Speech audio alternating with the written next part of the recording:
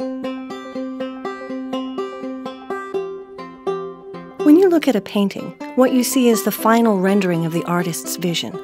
What you don't see are the steps it took to get there. All works of art start out small, a glimmer of thought, a moment of inspiration where the artist catches a glimpse of what could be.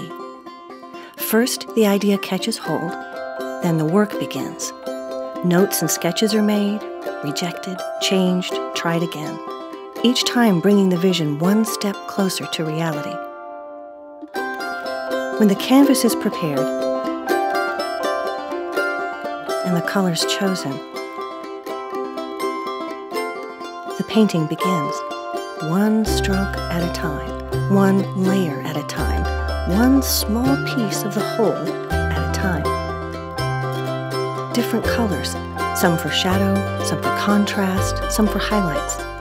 Some colors get blended together into a new shade for just this one particular part of the image.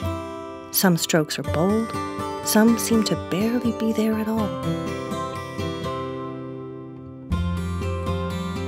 One color, one stroke, one step at a time, the image is created.